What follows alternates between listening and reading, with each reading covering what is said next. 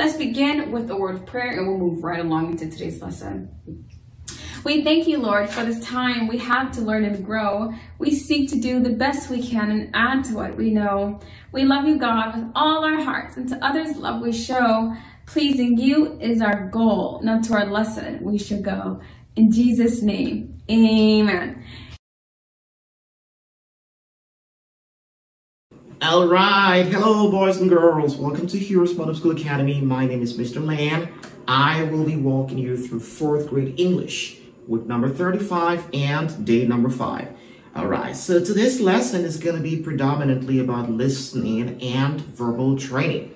You get a chance to practice how to be a good listener, okay? You're not going to be interrupting people when they are still in the middle of their sentences. Why? Because you could hurt emotions like that. Well, some people do it inadvertently, not necessarily trying to hurt other people's emotions. It's just because they can't tell when people are in the middle of their sentences because they've not been trained on how to do that. Well, that's the reason for this lesson. So we talked about speech cadences before. We talked about accents. We talked about intonations. Falling intonation, rising intonation, fall, rise intonation. All those things are going to train you to let you know that a good speaker is going to be in the middle of his or her sentence. I should not interrupt him or her.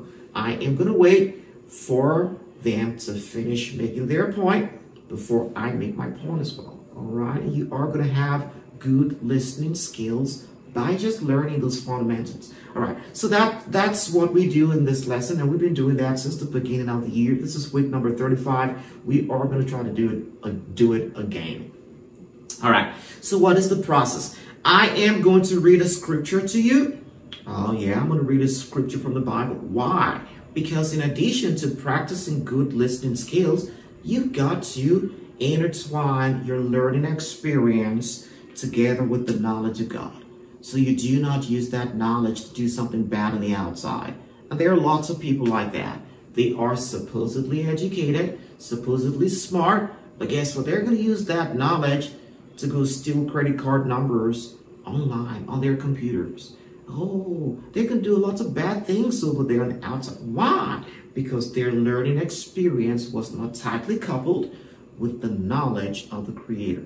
So we don't want that to be your portion coming through the HHA. We want you to use your knowledge for the glory of God and to better humanity. All right, so I am going to read to you. You are not going to interrupt me. You are going to watch for the falling intonation, the rising intonation, to let you know that I am still in the middle of my sentence. Then when my pitch drops, you are going to make your point. All right, and then we are going to repeat that scripture together. You are going to repeat right after me afterwards. But firstly, let's listen together.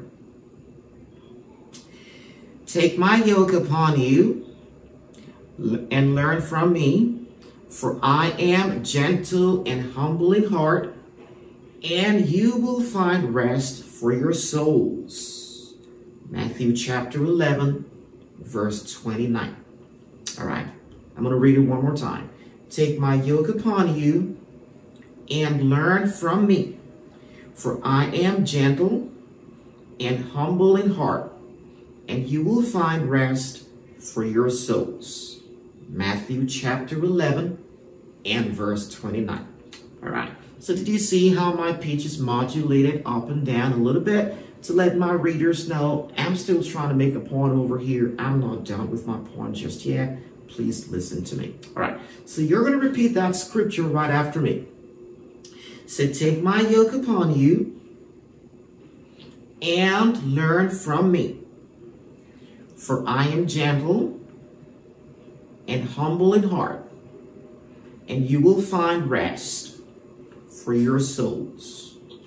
Matthew chapter 11, verse 29. All right, let's try to do it one more time. Take my yoke upon you and learn from me. For I am gentle and humble in heart, and you will find rest for your souls. Matthew chapter 11, verse 29.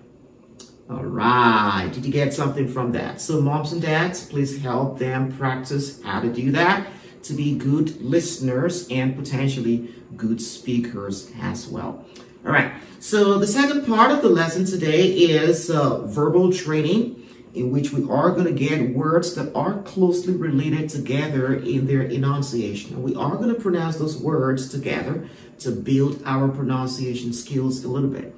Watch with me on the board.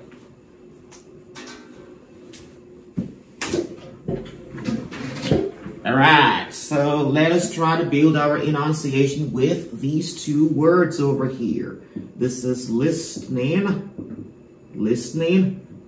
and verbal training.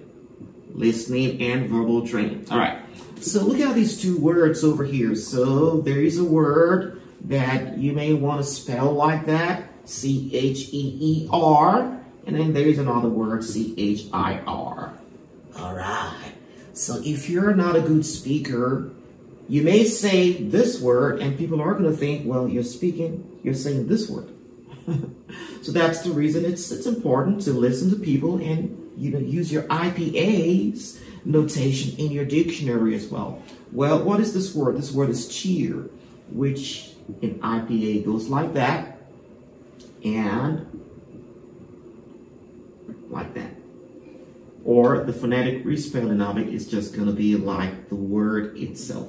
Cheer, all right? Cheer, all right, cheer. Now, this word over here in IPA is spelled like this. I believe there is something like this here. And like that. And just like that in the phonetic respelling of it. Well, guess what? This word is cheer. This one is chair. There's a difference. Chair. Cheer. Chair. Cheer. Chair. Okay? And you're welcome to watch the way the words are going to be pronounced in your dictionary as well. So type in especially dictionary.com. Those guys are doing a fine job. I wish to stay around forever. Dictionary.com. You are going to see an audio tool over there that will help you to enunciate, to pronounce these words a little bit better. Chair, cheer, chair, cheer. All right. Did you get something from it? I sure hope so. Well, thank you, boys and girls, for joining me today. Remember, God cares about you, and so do we. Bye-bye.